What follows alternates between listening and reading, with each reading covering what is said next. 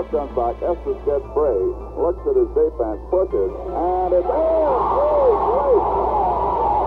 Wayne Estes has now scored 2,000 points in a 3-year career. Estes became the first player to hit the 2,000-point mark in an Aggie uniform. It's about the greatest feeling I ever had, I think. Not just breaking the record, but just to know that all this team is behind me. It's just about the greatest feeling I ever had. Wayne wouldn't score any more points after that night. On that night, Wayne stopped here at 400 North and 700 East, where two cars had run into a telephone pole just like this one. And looking to help them, Wayne came over but didn't notice a downed power line, ran into it, and immediately grabbed it with his hand, which electrocuted him.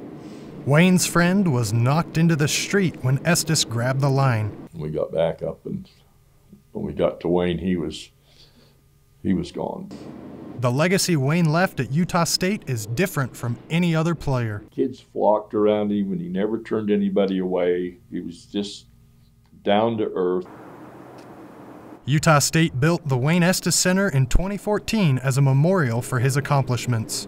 It showcases pictures, awards, the radio call of his final shot, and a picture of the crash that cost him his life, for the fans and players who follow him. The legacy that he left in this university, and considered by many the greatest player of all time, and he played so long ago, that just tells you how good he must have been, and not only on the court, but he must have been a terrific person off the floor.